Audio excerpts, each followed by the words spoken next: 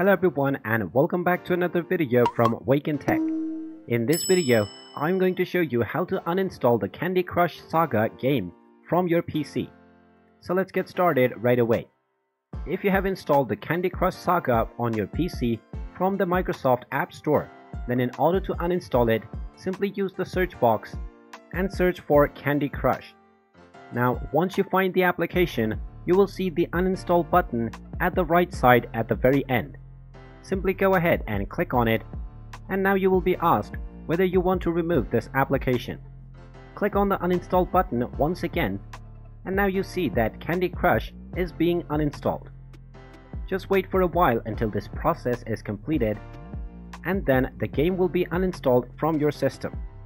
If you wish to install it again, you can always go back to the Microsoft Store and then search for it and simply click on the install button, and it will once again be installed on your system.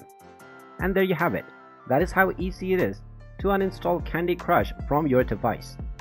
If you find this video helpful, make sure you hit that like button and subscribe to our channel if you haven't done so already. Also ring that notification bell to never miss another update from us.